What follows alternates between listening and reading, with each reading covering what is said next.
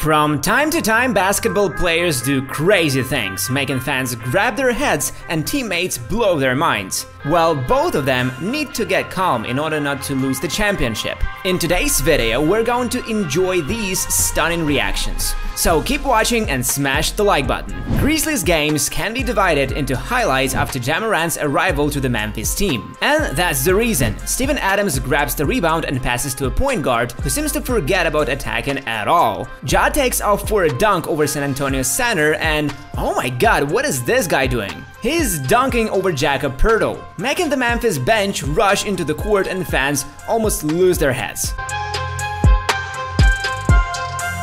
Whistles are sometimes absurd. Well, now this phenomenon is common, but it used to be some kind of madness. Tim Duncan was called for an offensive foul for no reason in the game between the Spurs and Mavericks. So he glared at the referee with a confused look and forgot about fair refereeing. What the hell are you whistling? Greg Popovich was also about to ask. After the Mavericks' successful free throw, Crawford blew his whistle again and signaled a technical foul on Duncan. Duncan was on the bench and reacted to the offensive foul on him and the ensuing foul on his teammate Manu Ginobili. Minutes later, Duncan hysterically laughed on the bench and found himself ejected by Crawford, who handed him a second technical foul. Just imagine, the player was twice fouled while sitting on the bench. Look at the reactions of San Antonio's players and Duncan, who doesn't understand what's going on.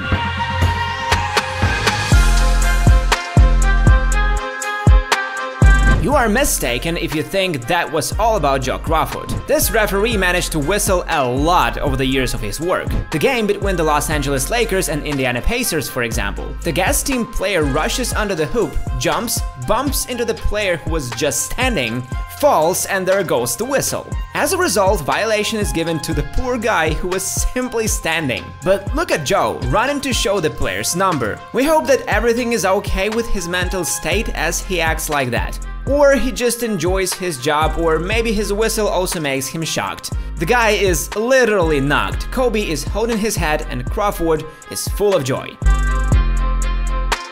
No matter how many stars show up for NBA games, no one still manages to surpass one event. The event which happened during Game 1 between Golden State and Cleveland. Kevin Durant and Rihanna exchanged heated glances right during the final series, even though she came to root for LeBron. What was it? Of course, we know Durant's story and what kind of character he is, but she looked at him, he looked at her several times right during the game. Firstly, it happened after one free throw and Durant seemed to say something to her, smirking, and then he even turned to her after a three-pointer. The singer simply took all the public attention even though the final wasn't very good, but that's already another story. So all eyes were on Rihanna and only then on the court. Lillard possesses the ball to humiliate Paul George in the final 15 seconds in Game 5 between Portland and Oklahoma. So Damian hits a 37-foot three-point sidestep buzzer beater. It's one of the most iconic shots in NBA history, remembered by everyone. And of course, the moment Lillard's guys ran out and almost crushed their leader with joy. The bench, the players on the court, the coaches, the whole organization, even the guy, everyone just ran to congratulate Dame. It was some kind of unstoppable madness, and I believe everyone would act the same way.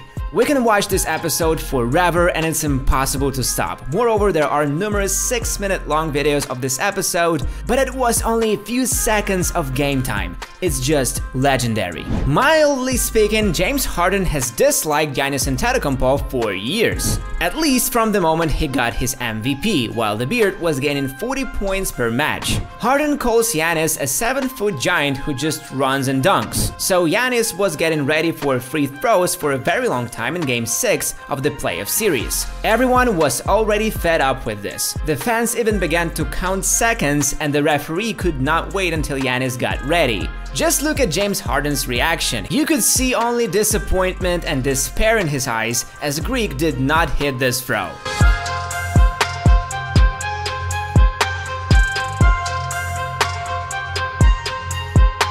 But it's worth mentioning that James Harden's exclamations are not the only worthy reaction of the episode. Travis Scott, who has been a fan of the player since the Houston Rockets, was on the Brooklyn Star Guards side. The rapper is so worried about every episode of this confrontation that he cannot even keep himself from starting to dance right in the rostrum.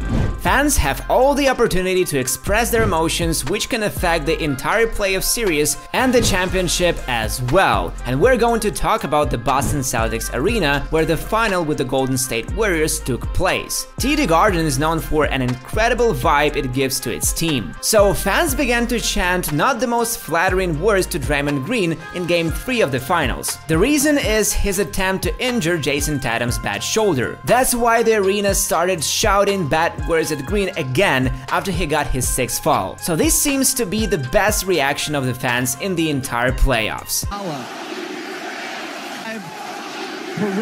The past Brooklyn Nets roster never reached such heights as the franchise would expect, so the administration decided to dismiss the main backbone even though they had incredible chemistry. It was a great team, no toxic stars, only respected coaches, and players such as Russell, Allen, Levitt, and Dinwiddie showing incredible play. Those guys acted and treated each other in a different way. Just look at the number of emotions they gave us. We're all human. We all show emotions, and even celebrities attending NBA games are also people with emotions. And they can enjoy the game or even shout out something. Once in 2008, Mark Wahlberg and Matt Damon, two Hollywood stars, decided to support their home team, the Celtics. Actors root for absolutely every Boston team in any kind of sport, and basketball is no exception. The agent got them tickets to the front row right next to the Lakers bench. Boston made a historic comeback, losing 20-odd points at the game. Paul Pierce passes and the Lakers coach takes a timeout. Meghan, Mark and Matt just jump out of their seats, start screaming and grabbing their heads. So Phil Jackson turns to them and shouts, "Sit down and shut up."